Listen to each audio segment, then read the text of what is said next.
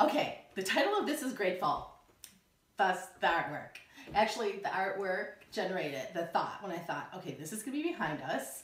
Don't really like doing these things, but the word grateful, after 32 years in Mary Kay Cosmetics, I have so much I'm grateful for. And first and foremost, I'm grateful that someone offered me this opportunity.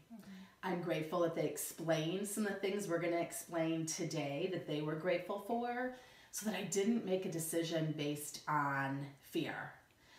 Fear that I was too shy, fear that I wasn't the salesperson type, fear of what family and friends would think after I had just gone 4 years to the University of Michigan, fear that I wouldn't know how to find my customers, fear that I didn't have enough time in my 80-hour work week to squeeze this in, fear about the $100 not being in my checking account because I already had more month than money as a 23-year-old.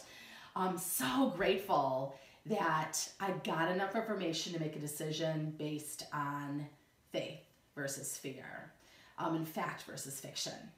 And my name is Dawn Otten-Sweeney. I'm a National Sales Director with Mary Kay Cosmetics, and I get to introduce you to my daughter, Otten-Sweeney.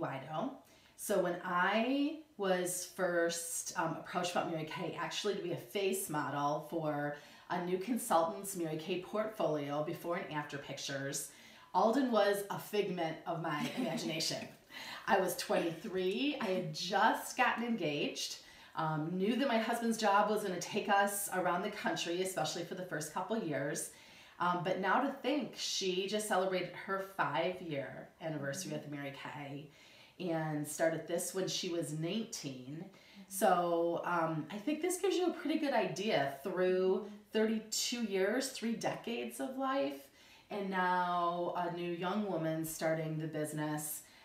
Mary Kay, gosh, we have a lot to be grateful for Mary Kay Ash pursuing her dreams, because she's created a marketing plan that's as relevant today, I believe, for you as it was 55 years ago this September for the 9 women she started this company for. So Alden, what in your 5 years and prior to that, because you came home from the hospital in a pink Cadillac. I did. What are you grateful for, most grateful for? Well, we can't spend all day, so just a few things. I'm grateful for the lifestyle that Mary Kay allowed my mom. So growing up, I did come from home in a pink car from the hospital. So I've grown up pink, as they say. But I've been so thankful to see a mom walk out a life of impact and influence, but still being a mom at the same time. I used to tell people that I thought she was a stay-at-home mom, and that's when she was a top sales director with Mary Kay, going on all expense paid 5- and 6-star trips with her and my dad, driving a pink car, and I thought she was a stay-at-home mom because she was always home when my brother and I needed her, and sometimes when we didn't necessarily want her there. But so grateful for the choices that this business has allowed our family, choices that some people don't even realize that they could have. Some people that they've stopped dreaming about those choices. So I'm thankful for that. I think the biggest thing is I'm thankful for the role models that were placed in my life, because I've made very different choices because of the people that have spoken into my life and have come into our lives from Mary Kay relationships. And that, I think, has made the biggest influence and impact on who I am as a person and who I strive to be. Okay, so this is the part that's hard for me not to cry, and so I may just cry. I know in Mary Kay, in her autobiography, says that this company's legacy and continuance after she's gone is based on 3 principles being protected. And one is the golden rule: you treat other people how you want to be treated yourself. Prioritizing your life with God first, family second, and career third. And that God has planted a seed of greatness inside of everyone. Every single person, He has created you for something awesome, to impact this world in a positive way. And I think of my dreams when I was young that I wanted to be successful in business like my dad, but a stay-at-home mom like my mom. And in the late 80s when I got out of college, I did not see those two intersecting for women in business. And I think, what if Debbie Moore had not made Nancy Murata come to talk to me in a mall 32 years ago this May of 2018? This may not be the story that my daughter was sharing. Because if I would be compelled to be addicted to something, I think it would probably be work and success. And I could have sacrificed raising my kids, or I could have sacrificed sharpening myself and becoming best in all arenas. It really is amazing how, when God made us, when you pursue your dreams and your goals, if you just don't quit, when you look back in retrospect, you're going to see his hand ever so clearly. So in your 5 years, what do you think are some attributes that help women be successful? You've mentored 2 women, they're sales directors now, and they're building their businesses around their lives for their reasons. And you've grown up with some of the top people in Mary Kay. Daylene White, who was one of the first 9 Mary Kay beauty consultants that started the company with Mary Kay, the first director, first national. Actually, I have a picture with you in diapers crawling all over Daylene in her house down in St. Simons Island, Georgia. So between our lineage, that close to Mary Kay, the impact that Debbie Moore's had on your life, and Heather Carlson, and the Halou family, what attributes do you see in women who are successful in Mary Kay? And not necessarily just the top levels, because success for a woman in this comes at $50 a week in extra income, to a 6-figure income, to free cars, and a lifetime of impacting women potentially around the world. So at all levels, what are attributes that help women be successful, regardless of how much Mary Kay they'd like to do or what their level of success would be? Yeah. Something I really liked about Mary Kay when I came in is that I got to see all different types of women doing it. I didn't just see a cookie cutter. I didn't just have to be my mom, which I want to grow up and be like her, but I didn't have to be her. I could be me. So success has so many different levels in Mary Kay, and I think honestly the number one thing that I've seen for the people that are successful is that you have to be coachable. Honestly, when I came in, I knew nothing. I knew the company was great, and I had unwavering belief that this business was what they said it was, and it worked. But I didn't know how to do any of the basic skills at all. And I was 19, so I had very little life experience and no business experience, but I knew that I could be coachable. And if I was willing to learn and trust the women that went before me, that I could be successful at any level. So coachability, I think bounce back ability, we're in the people business. And knowing that it's not always predictable with people, but knowing that it's going to be worth it, and being able to bounce back when things don't go perfect. And that's why I've liked in Mary Kay how authentic the leaders are, because nobody will tell you that it's easy, but they'll tell you that it's simple and that it's all worth it. So coachability, bounce back ability, really just straight grit. Women that are gritty, that figure things out, that know how to make a way around any kind of obstacle that might be thrown their way.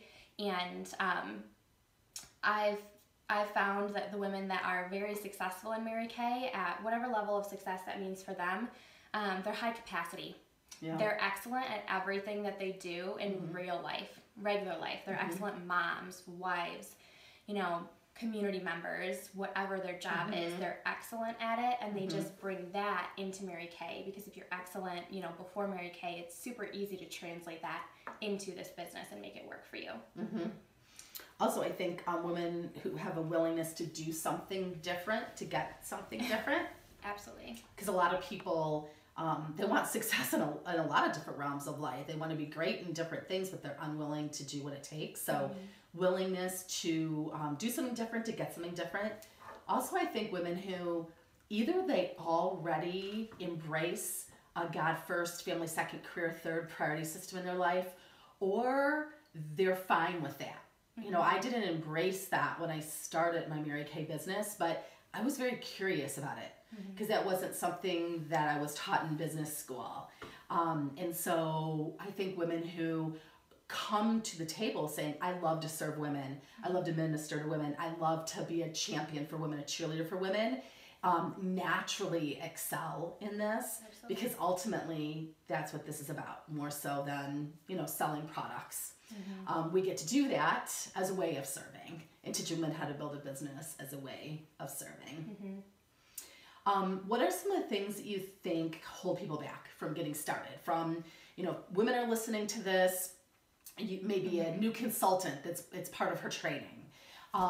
She's moving up the career path. She's entering a car in Mary Kay. She's a sales director moving up to the next position. She's building a national area. So you're very helpful. You're very strategic for her. Hopefully you love being a customer. That's the first place. And then maybe you could share her with some friends and be a hostess. But if this business is something that's for you, you could be a team member or a talent scout. So what do you think, if someone's going to be a talent scout and share with her girlfriend, you need to listen, get some more information about this Mary Kay thing. It might be perfect for you. What are some of the major first concerns that people have that may hold them back from even giving it a shot? Yeah, I find that they're very similar all the time, no matter what age range or, you know, stage of life or anything like that. They're usually always the same. The first thing I always hear is time. As women, we do a lot, balance a lot of different things. So I always hear, I don't have the time, but I have a need. So I might need more money, but I don't have the time. I might need more self-confidence, but I don't have the time. I might need more community, but I don't have the time. But with that, I always ask people like how we could rearrange their time. So our job in Mary Kay is to teach women how to use this opportunity as a vehicle for them to reach whatever goal they have, whether that is more money or freedom or choices. And it's our job to fit that in any nook and cranny. So we teach people how to make time for this, and this is where the willingness comes in. You know, are you willing to exchange your time for something different to get something different? And money. I don't have the money. I need the money, but I don't have the money right now. And unfortunately, you can't float checks like you could back in the day. I was good at it. Skill. High capacity skill. But again, women are resourceful. You can find some people that love you, maybe one person that loves you $100 worth, maybe two for $50 worth, because it's $100 to start a Mary Kay business, which is so inexpensive. I can't get out of any store for less than $100. But you know, it comes back, are you willing to do something different to get something different? Because if you can't find $100 now and you're not changing anything in your life, you know, it's not going to show up. I don't have a money tree. I wish I did, but I don't either. It's not growing. So, you know, fast forward a year from now, if you don't do anything different, are you going to get anything different? So it's really just, I think, you know, time, money, concern of what people are going to think. Because a lot of people have a lot of preconceived notions about what direct sales is, or maybe even specifically what Mary Kay is, and a lot of times people have no idea. So that's why we wanted to do this, so people could see, you know, what our culture really is and what we really are. And it may be for you, it may not be, but it could be for somebody that has been hoping and praying and dreaming of an opportunity like this, and you are the talent scout for that. So this is just to give people some extra information and, you know, help them see what it really is like to, you know, spend 33 years in Mary Kay and then start it at a young age and build a career at a, you know, young age through college and then a marriage and then helping my husband pursue his dream of professional hockey. So it's just, you know, it's the same story, just at different stages of life that women have, you know, different needs, and we teach you how to put Mary Kay into places. So yeah, I think of 3 decades, and so I started single and then married, moving around the country with my husband's job and babies, 24 months apart, open heart surgery for your brother, at 3 months of age and at 10 years of age, and the flexibility to work around all that. And then to think I'm sitting here as we're doing this, your pink Cadillac is sitting out in the driveway, and we're sitting in your home that you bought and paid for. Every mortgage payment every single month is paid for with the sales of the Mary Kay product. So whether you were a director or not, you could live in this home by selling the Mary Kay product, which is what Mary Kay intended this business to be. Is women, this is not the type of business that you sit behind a computer. No. We use technology to support us, and that's really another thing this is about. I have 10 years till I retire. Directors and consultants can work until they're 100 years old or longer. And I've had women that I mentor now, they're in their 70s and 80s. And they do it beautifully and love it with the flexibility and the income and no age discrimination. But as a national, I will be retiring at 65 with a really nice family security program for Mary Kay, paid for, totally company sponsored, 65% about what I make for 15 years. Free Cadillac and 3 more all expense paid trips. But that's 10 years. Yeah. I've been in 32 years. 10 years is going to go by like that. And so we have a lot of educating to do.